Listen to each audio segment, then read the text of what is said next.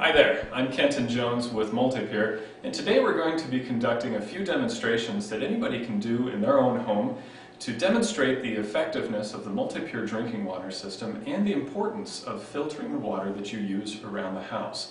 Now today we're going to be focusing on three major areas. First, most obviously, is water that you drink. Secondly would be water that you cook with, and third would be water that you bathe in. So we're going to be conducting an experiment with tap water today, and the main chemical contaminant that we're looking at is chlorine. Now one easy way to find out if chlorine is in your water is with this. This is a chemical, a pool testing chemical called OTO. And what happens when you put a few drops of this in water that has chlorine in it, it turns yellow and it's pretty obvious that there's chlorine in it. So our first demonstration we're going to be going with, let's start with the Multipure water.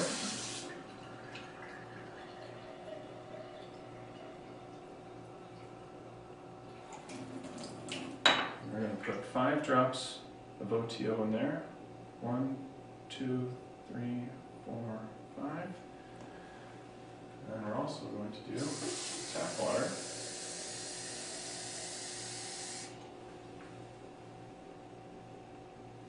One, 2, 3, 4, 5.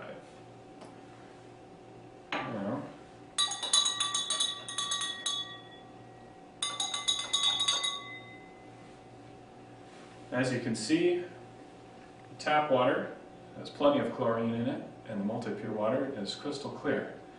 So, looking at both of these, you have to ask yourself, which one would you rather drink?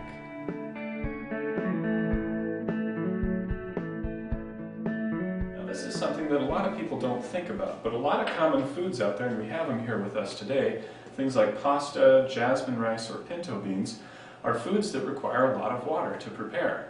Now, with the case of pinto beans, which we're going to use today, a lot of folks, when they're preparing beans, they actually soak them overnight. So what we're going to do is we're going to use our tap water, fill up a glass, no beans, fill up a glass with beans. Put 5 drops in each. 1, 2, 3, 4, 5, and 1, 2, 3, 4, 5. Now, watch what happens. Tap water with no beans has chlorine. Tap water with the beans, where did the chlorine go?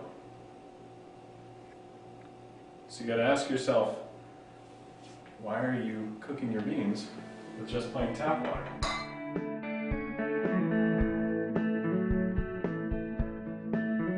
Now, our final demonstration that we're going to be conducting has to do with water that you bathe in.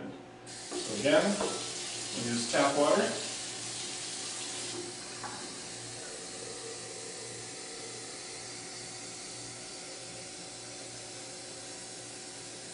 Just to show that we are still working with water that has chlorine, we'll put 7 drops because this is a little bit more.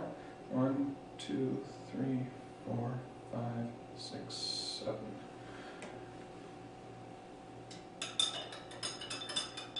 As you can see, plenty of chlorine in there.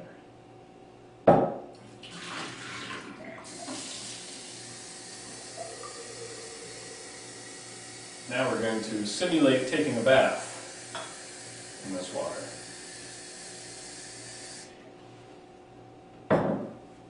That's how we do it.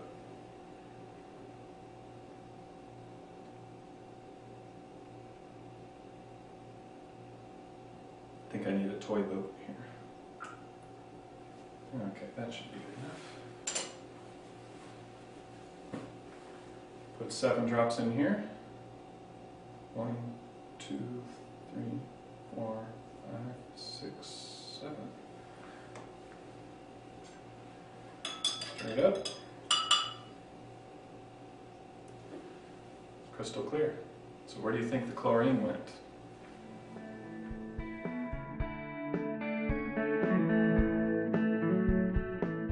So there you have it, folks. Choice is simple. Multi-Pure water is simply the best. So until next time, with pure water for better health, I'm Kenton Jones.